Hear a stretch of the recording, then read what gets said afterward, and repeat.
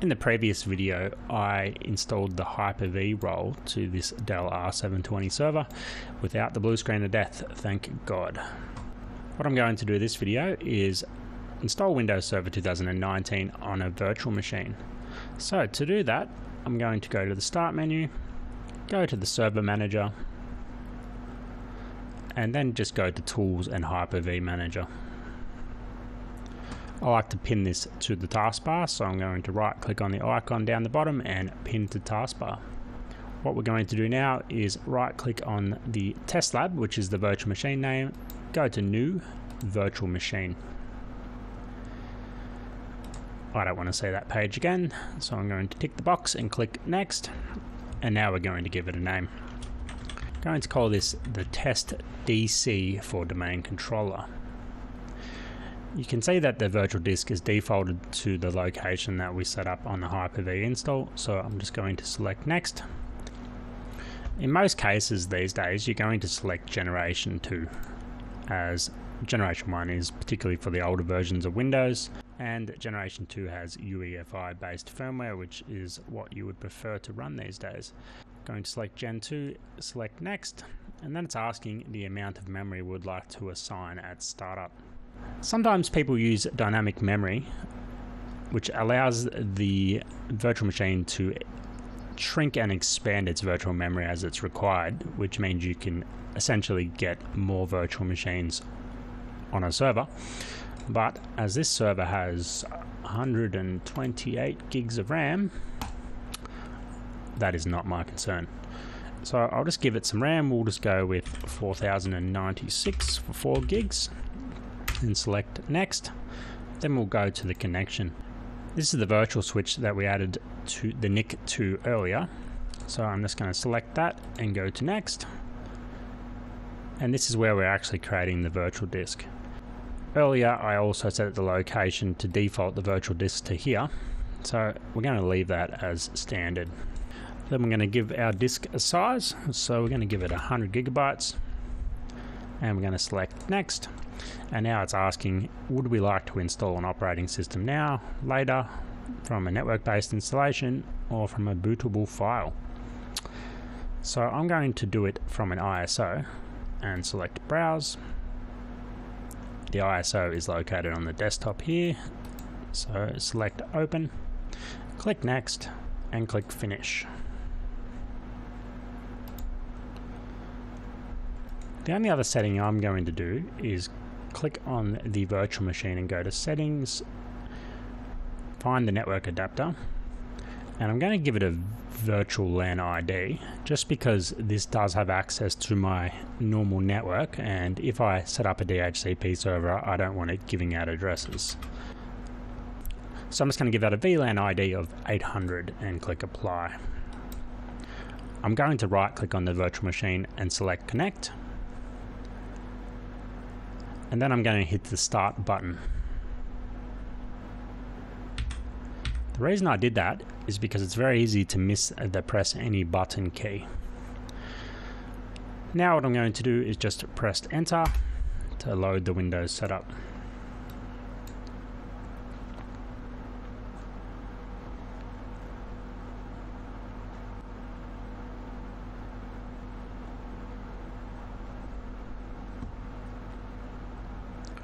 It's now asking us to select a language, a time and currency, and a keyboard. I'm going to leave the language on English, but I'm going to change the time and currency to English Australia, as that's where I am located.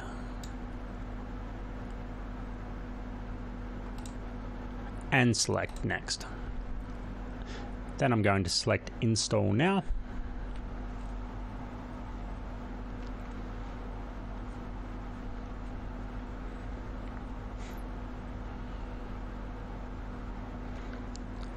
It's now offering us 4 different options of operating systems to install. 2 of the versions are standard and 2 of the versions are data center. Both of these will have the option to install the GUI or the GUI or the graphical user interface, which is the actual start menu and all that sorts of stuff.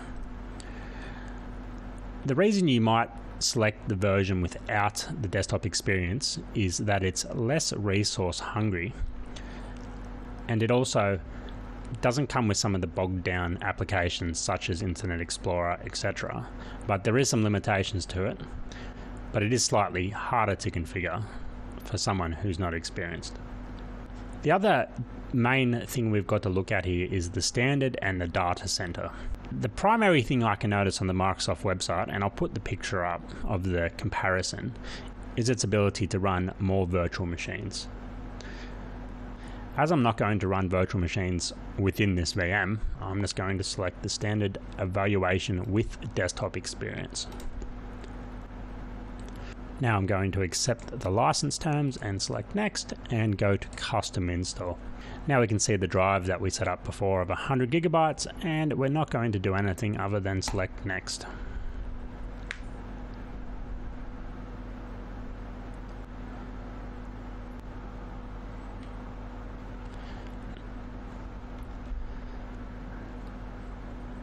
And I'll be back in a minute. I'm just going to speed the video up while this installs.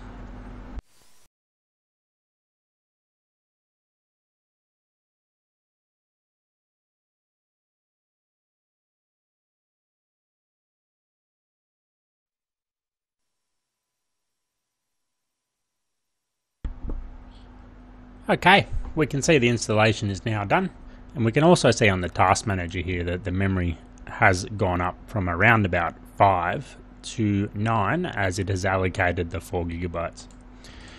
We're just going to give this server a password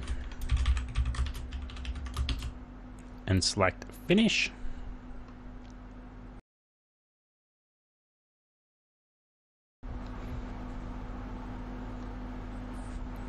And now it's asking us to Control-Alt-Delete to log in. We'll select Control-Alt-Delete from the little buttons in the top left corner, and we'll put in our password.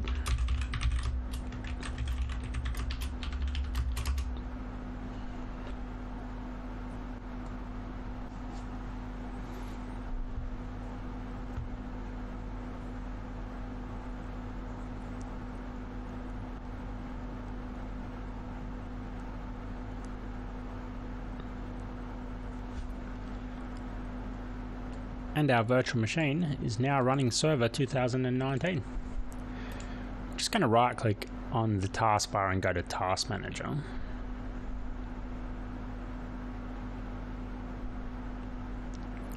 Show more details, select performance. Just for interest, we can see here that the virtual processors is 1, sockets 1. By default, we'll shut down this virtual machine, but by default, the cores that are allocated to a virtual machine is just 1. Now this server has, right click, has 16 cores. So if we go back into File and Settings and to Processor, then we can up the amount of virtual processors we'd like to give it access to. So just for the hell of it, we're going to give it 2, and then we'll click Start.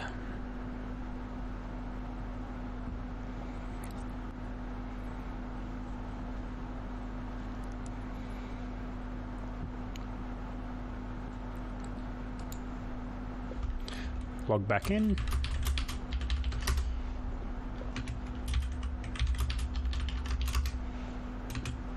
If I can type the password right.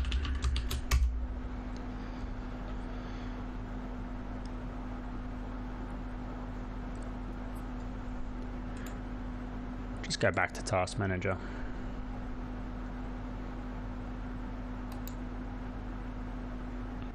We can now see that we have 2 virtual sockets. Okay, I'll leave the video here, and next up we might install Active Directory. See you guys.